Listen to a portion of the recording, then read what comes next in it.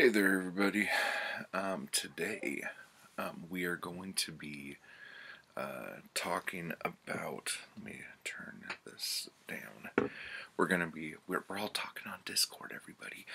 We're going to be talking about the book I finished first for March Mystery Madness, which is Rafferty.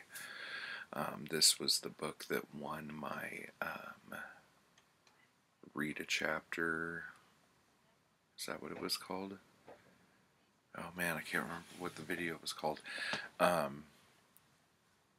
Where I just read the first chapter of 3 books that I was thinking about using for my single title prompt for March Mystery Madness. Okay, so Rafferty, the reason why this book won and intrigued me so much, this is by Bill S. Ballinger, by the way, was because it was written from the point of view of a reporter who was friends with this cop who something horrible has happened to, and we're trying to find out why.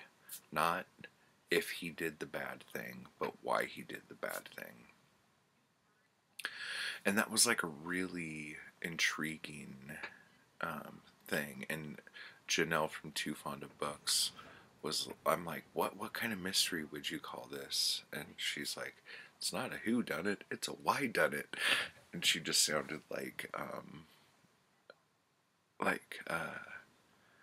not someone from Scooby-Doo, but like right before it cuts to commercial on Columbo or something. But that cracked me up. Anyway, so I was kind of digging the whole idea of this book. And then, so he's interviewing all these people who Rafferty knew. And then, the last chapter of him interviewing people, he's like, yeah, and then I interviewed these people and they told me some stuff that really put the story together. And I'm like, what did they say? Are you going to tell me? And then it's like, the rest of this is going to be a narrative account that I came up with, putting in what I think their emotions would have been at the time, because there's no way to tell, but, this is what I think. And I'm like, what the hell is going on right now? I was totally confused. And then the book turns from this first-person account to a third-person account of Rafferty and Rose Polly and their, what happened to make Rafferty turn into a bad cop. And a lot of it is stuff I was not super annoyed by it, but it was going over scenes that we had already heard about in the interviews with people. And so, we know he hid this gun. We know that he ended up with this money. We know that he stole this fur coat. We already know all this stuff. So reading a story about it where, the suspense is going to be, is he going to do it? Is he really going to stoop to this level to be a bad cop? Is he really going to do these things? It fell kind of flat. But wait, there's more.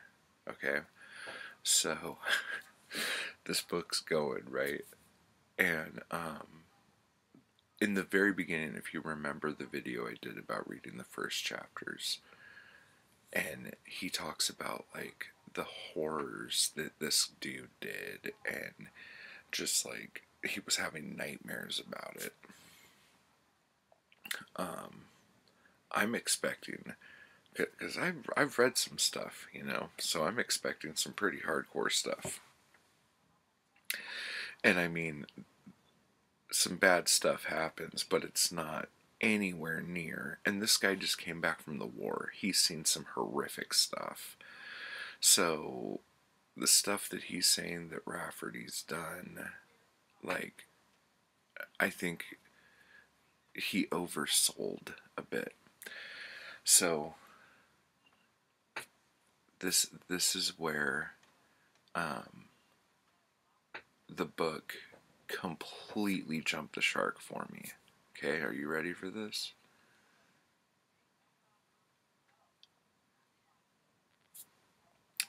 The book,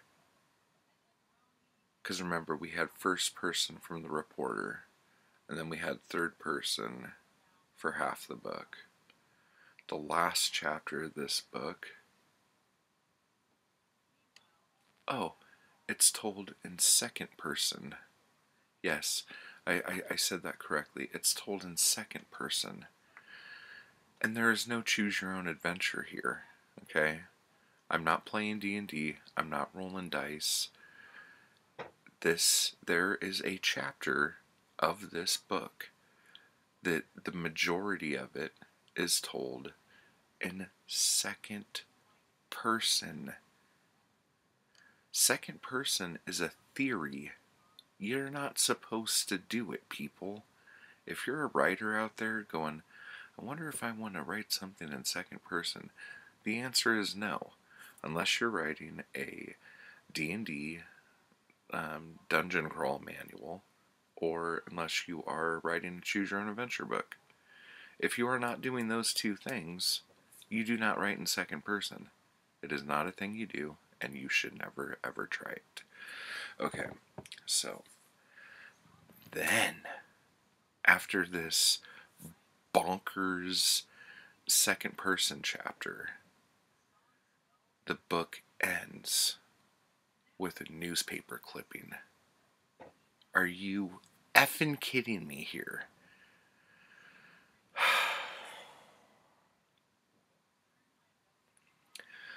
I don't know if I want to trust this writer again. If you guys have read some Ballinger books, please let me know what you think. There was one that I thought I had already read. I can't remember what it was called, but I was going through my Goodreads, and I distinctly remember the book. I can't remember the title, so this is a pointless conversation. But I do have a Ballinger book on my TBR from last month that I never got to, that I was actually thinking of putting in one of these prompts. But the thing with Ballinger books compared to his contemporaries at the time, his books are a little, like, bigger. Like, they're usually, like, I don't know, like, in ebook form, they're usually about 100 to 150 pages longer than his contemporaries. And when you're trying to read a bunch of books for an event, the shorter the better, right? But also, when this person plays games with you, like changing the writing perspective and even going to second person. I can't even remember the last book I read that went into second person. And it's not like, oh, this guy's a visionary. There's a reason why people don't do this. And honestly, you're gonna be hearing this from me a lot, because this keeps happening, and a lot of it is because of the time of the books that I've been reading lately.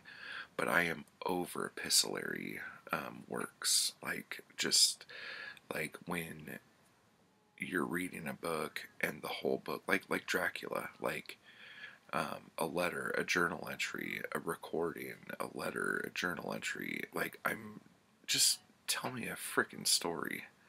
Like, I don't need evidence. I'm not a court of law. Like, just tell me a story. Entertain me. Okay, so I gave Rafferty 3 stars. I don't know why.